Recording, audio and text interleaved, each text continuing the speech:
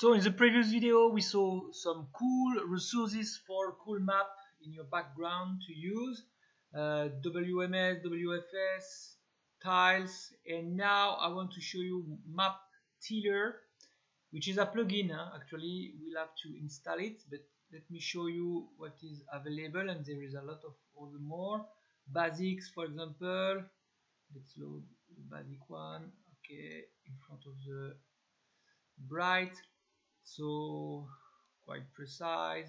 Let's satellite, very interesting, maybe the one that you will use more as biologist. Okay, you can see it's still some tiles, it's tiles again, and you can see it's very precise. So I have 3 of them, that's why each time they load satellites and basic, etc, etc, etc. Let me remove 2 of them. Okay, so MapTiler is a very cool one to install. My advice, install this one also to have very cool maps available. Okay, it will be in plugin, manage and install plugin. If you go in the hole, you start to type MapTiler, and then that will restrict. And MapTiler, this is the only one with MapTiler.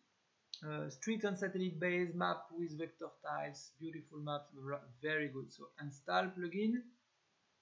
It will ask you, if I remember well, it will ask you an email address or something to activate it.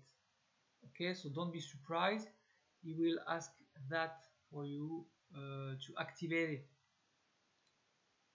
Okay, and when you will click, it will appear. When you will click, it will ask you an email, maybe to activate or something like this. Me, even if I remove it, I uninstall because it was here, it doesn't ask me again. Okay, so MapTiler is very good.